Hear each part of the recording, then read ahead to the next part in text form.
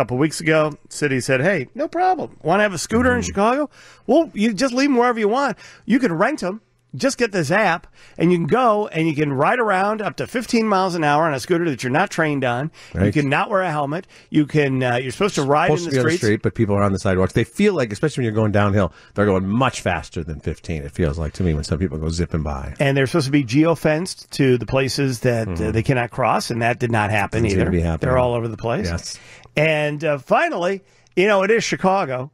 And a fine Chicago attorney has decided to take up the case. Good. Because there have been dozens of injuries on these scooters since they put them into place. I don't know why it was a good idea. I told them it wasn't a good idea. I told the city. We had the city on this very program. And I said, this is dumb. Yep. Don't do this. And they're like, we're just going to see if we like it. Well, you know who's going to like it? The plaintiff's attorneys. Bryant Greening is co-founder of LegalRideshare, and you guys do cabs and Uber and Lyft and stuff like that cases, and that's a pretty big burgeoning business. But in terms of the scooters, how many cases have you caught so far?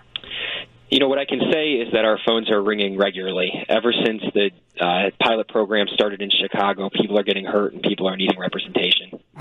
All right, now, so what kind of cases are you seeing? Are these people who want to sue the someone on a scooter, or the scooter company, or the city because the scooter broke? What kind of things are we looking at here? They're all over the place. The majority of calls that we do get are people who have hurt themselves on scooters. That seems to be the most common claim. Truth be told, there's not much of a case there if you hurt yourself.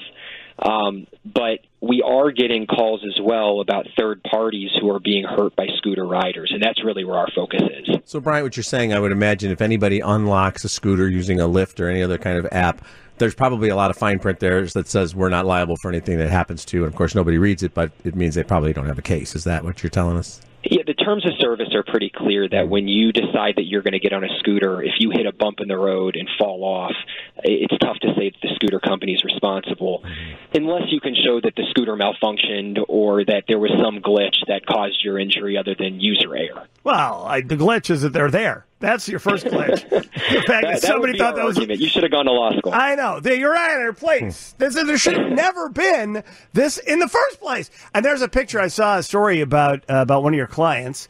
And, what happened to that dude? He looked like he face planted because he got hit by a scooter driver, right? Or a scooter rider. It's a real sad story. So Al was leaving work 5:30 on June 20th. He's going down the street in Wicker Park, going with traffic, and a scooter rider comes in the opposite direction against traffic, hits him head on, and flees the scene. Al falls, and there's blood everywhere, and he's been dealing with the injuries and the damages ever since. So it really highlights the danger of these things on our city streets. So who are we going to sue first? Who do we sue? If we can't find the guy, right? We haven't been able to find the rider yet? Well, what we've actually done is we filed a petition for discovery earlier this week, naming all 10 of the scooter companies and the city of Chicago, bringing them into court to provide location data to try to pinpoint exactly which scooter and which scooter rider was in this place at this time and caused this injury. Is there some sort of tracking device with these scooters that would keep track of where they're at? I would think there'd be some sort of chip, because you'd want to recover one if it was stolen. Right, and you also know where they are because that's how you know where they're left. Yeah, right? Pick them up. They do keep location data on each scooter, and the city, per the permitting requirements for the pilot program, requires that location data be turned over upon request. So it's our belief that the city of Chicago can get this information if they want it, and that's why they're part of our petition. Oh, yeah. If you're out there, scooter man, you should just come in now of your own accord.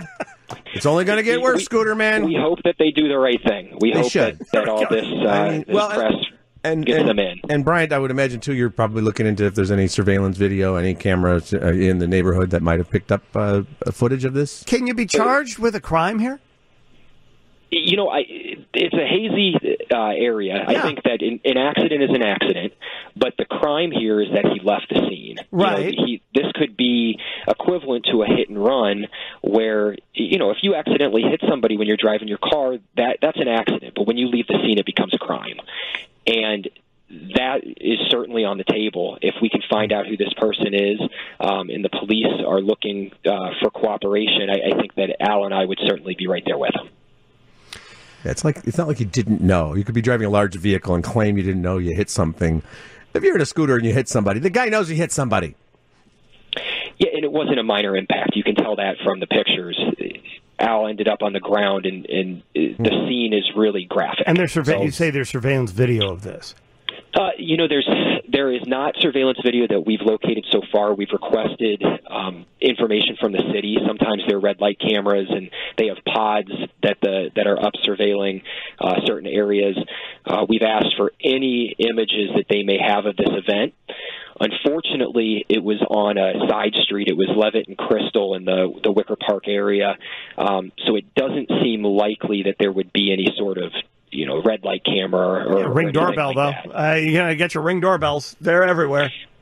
That's true. That is true. That's a way that we could go. Yeah, you could go. You could go ring the ring doorbells, and you could see if there's anybody who kept their surveillance. It's hard though. That far in the past. It is what it is. All right. Well, good luck to you.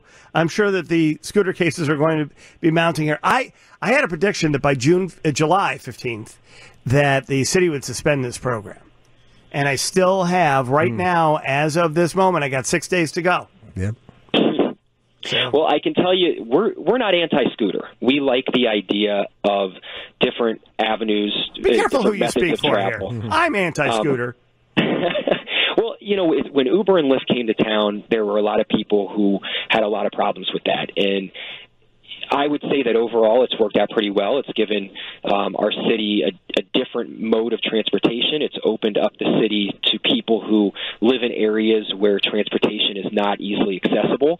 And scooters are doing the same thing. But with any new form of transit, with any new form of technology, there has to be regulation.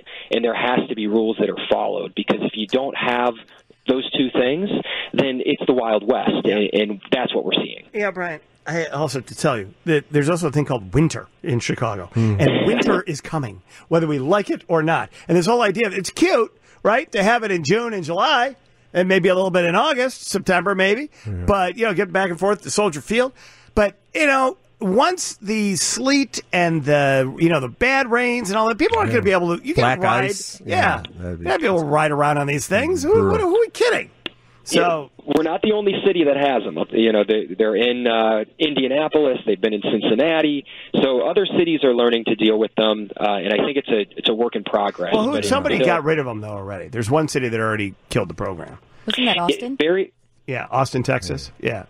Various cities have suspended programs, have said, look, the hassle's worse than the benefit. But I do think that we owe it to the people to give it an opportunity, and if it doesn't work, it doesn't work. Well, suing them will help. That's a good way to get them to continue on. But listen. The fact is that it's going to be a nuisance. All right, I give you Uber and Lyft. I even give you Divvy. I don't like Divvy. But I give you Divvy because what Divvy has done, Divvy has created Divvyates who get on the bike and then they somehow find themselves on the Kennedy Expressway. I don't know how they got there, but it can happen. The scooter is because at least the bike is a bike, and the amount of damage, unless you get hit by a car, the amount of damage is fairly limited. But these scooters are fairly fast, and as you saw with your client, I mean, people can really get hurt. So it's not a good deal. All right. Well, good luck with your investigation. We'll see how this all pans out, and we'll see if my prediction comes true that by next Monday they suspend this program. We'll just have to see. Thanks so much, Brian. Thank you. We'll keep a lookout for it. Okay. Thanks. Legal Rideshare.